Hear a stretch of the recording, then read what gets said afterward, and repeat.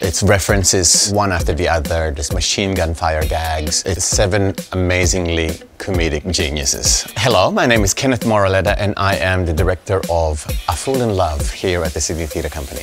Van Badham has written a wonderfully sharp play, a contemporary take on Lope de Vega's La Dama Boba. She has a very active and brilliant mind, and it's fast-paced, and so is the comedy in this play. Her setups, her punchlines are sharp, they flip on a dime, but also really satirical takes on what is happening to all of us right now in the present. And it's such a joy for us to be able to explore that and play with it. For my directorial debut here at SDC, it's a big, bold comedy with a cast of 7 playing 14 characters. It's amazing to be able to do it at such scale and the wonderful support of the company around me. You should come to the show because it's downright hilarious.